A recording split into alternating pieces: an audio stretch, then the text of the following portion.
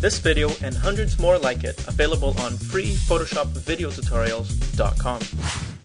Okay, now we're going to be talking about how to fix blurry photos and how to bring some of the details back so that it appears to be more in focus.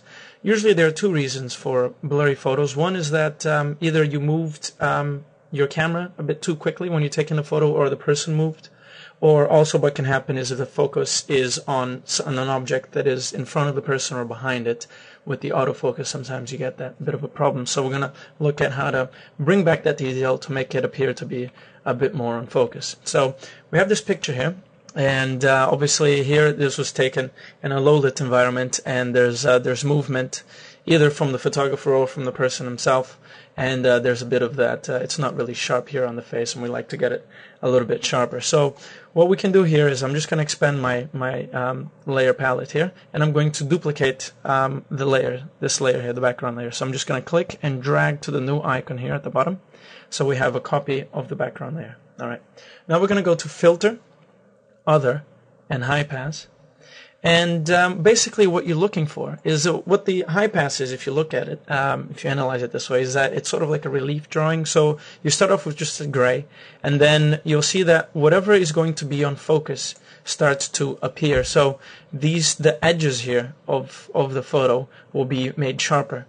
And if you keep on going, then more things will start being made sharper. Now, the key point is not actually remembering or trying to memorize the amount of pixels, because what happens is with a larger photo you're going to need more pixels. With a smaller photo like this one, you're going to need less amount of pixels in the high pass. So what you're really looking for is just really the look of something that is just like a slight relief drawing, something that, for example, you're trying to bring back the details here of the mouth and the eyes. So you want to get to somewhere where you're actually seeing those lines there, which is crucial to actually bring that into focus. You don't want to go too overboard, because then you're going to start making the noise information and everything else in the photo sharper as well, and it won't look good. So you're just looking for an in-between point where you're getting the line details of the face, but you're not getting too much of the camera noise information in the photo. So we'll click OK here, and now we have a few options here.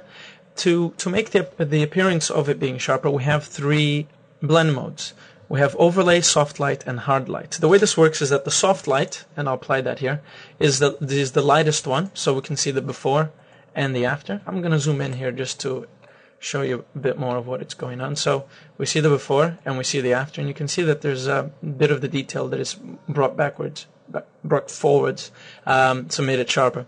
So we have soft light. Now we have overlay, which made it more sharper. Alright.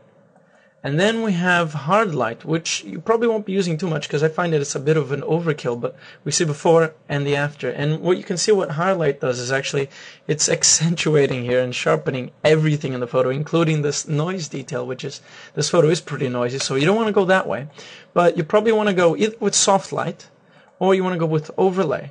And now what you can do here is actually you can modify slightly the amount of sharpness that this is being brought out by the flexibility of the slider, the opacity slider here. So you can bring that back a bit so that you are making things sharper, but not too much. So you have that flexibility. You have three layers of intensity: soft light, hard light. You'll find that hard light, even on a low opacity, it just tends to just bring back too much of the background information, so I hardly ever really use hard light, but it's there if you want to. Soft light, you'll usually find that you're on a higher opacity with soft light.